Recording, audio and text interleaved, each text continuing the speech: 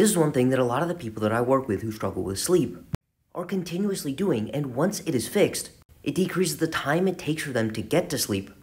the time they spend in bed awake, and their sleep quality. Conditioned arousal is a phenomenon in which people are associating their bed with wakefulness and/or arousal, because they are using their bed for things like reading, watching TV, eating, or they simply lie awake inside of the bed unable to fall asleep. Therefore, when they get into bed, their mind instantly goes to something like reading, playing on their phone, eating, or memories of struggling to fall asleep and laying awake in bed. This increases their arousal at the time in which we want to decrease arousal in order to drift off into sleep,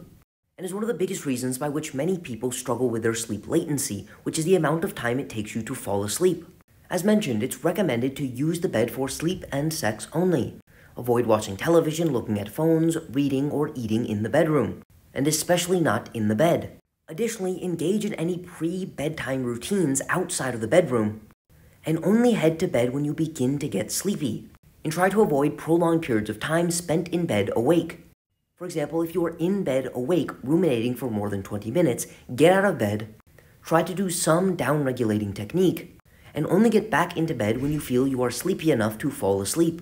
And repeat this process as often as you need in order to begin associating getting into bed with the act of falling asleep, even if that means moving things around and doing things outside of the bedroom that you once did inside of the bedroom, and spending a period of time doing active down-regulation techniques outside of the bedroom, and only getting into bed until you feel you are sufficiently tired in order to fall asleep.